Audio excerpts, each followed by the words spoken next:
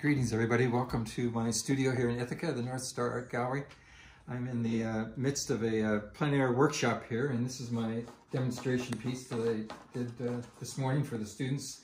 We were originally going to do a plein air workshop, but it was raining out, so we convened here in the studio, and I worked from a photograph of this location, and here's another version of it right here. It's on Turkey Hill Road. This was my demonstration for a previous workshop. But come back in here to the painting. So I explained about division of space. The first thing that I do is decide where the eye level is going to be, and sometimes where the horizon is. It happens that the horizon is also coincident with the eye level in this painting. The division between the sky and the land being this mountain back here. And then I talked about whenever we have architecture, we have to know where the eye level is and the vanishing point. So all of these perspective lines of the roofs of the barns are going towards a vanishing point over here someplace. And then I invented the bales, and I talked about orchestrating the painting and the placement of the bales. And I have this kind of triangular system. So this is part of the creative part. I painted in this field when the bales are there, but I invented them. But the placement of the bales was the main thing here, two on the right, and this kind of a triangle that they formed. And then I also changed the time of day. The photograph that I was working, the sun was up here, so I made it more into a later time of day, a little more poetic. And then I started blocking in the values. I talked about that. The term is a grisaille painting. It's a painting done just in terms of light and dark. So we had the whole painting sort of established with a figure-ground relationship of massing in these darks.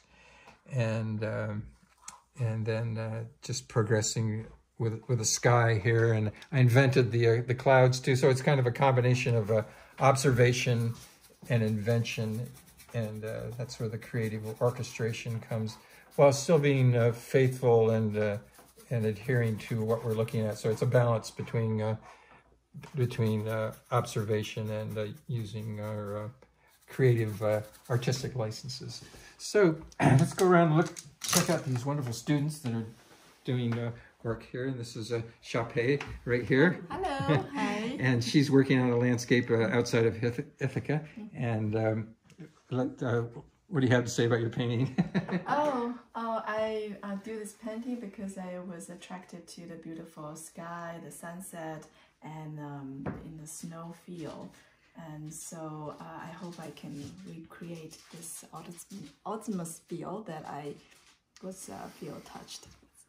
And she worked on a white canvas, which was different than mine. I worked on a toned canvas, but she toned her whole canvas this kind of a pinkish color first, with a very thin wash, and then went in with a wide brush to.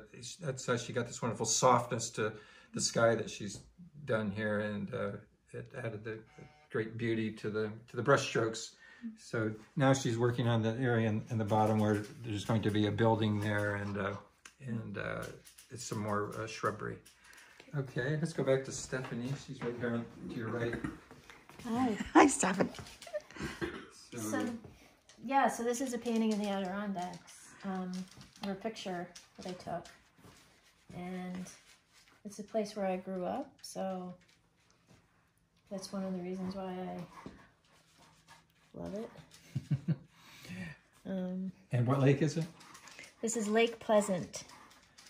And so she's got it all nicely drawn in here, and she's working just in value, like I suggested, using this grisaille method of painting, where you just do the darks and lights, and it had a mid-tone, this bluish mid-tone on the whole board. It's a masonite board, so it's got a wonderful start. It's a couple of a canoe and a waterboard. Is that what it was? Paddleboard, yeah. Paddleboard, okay. These shapes here.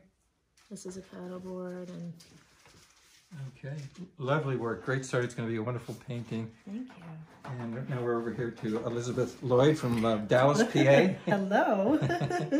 And she's doing a painting of her farm outside of Dallas near the, what's the reservoir? Huntsville Reservoir in Dallas, Pennsylvania. And I haven't painted oils in but about 45 years. So I'm just starting to get back into it. And Brian's been so helpful with helping me get reoriented with the whole process. Very helpful, very, very helpful, very positive. Now I got to figure out how to make gray. Thank you very much. I'll help you with that. She's got a great start there, wonderful composition. We talked about the distribution of shapes, just like on mine, and trying to avoid the even divisions. And this horse was wonderfully drawn. She just did it from memory. I think maybe she had some small photographs, but it's a wonderfully articulated silhouette of the horse here. And hers is also on white canvas. I think everybody except Stephanie's working on white canvas. So thank you, Elizabeth. Great job. Thanks. Let's come over here. Last but not least, Michael Hopcroft, a former Ithacan, but now a resident of Seattle, Washington. Hi. So tell us about your painting, Michael. So this is actually, it's from a photograph of a river on a logging road in Washington, and it's from a camping trip during December. It was very cold, and but very serene. One of the things I like about the scene is that there's snow in the scene, and so I could put white lines for snow basically anywhere I want, because who was there to know where the snow actually was? So it allows me to increase the contrast and still keep the moodiness.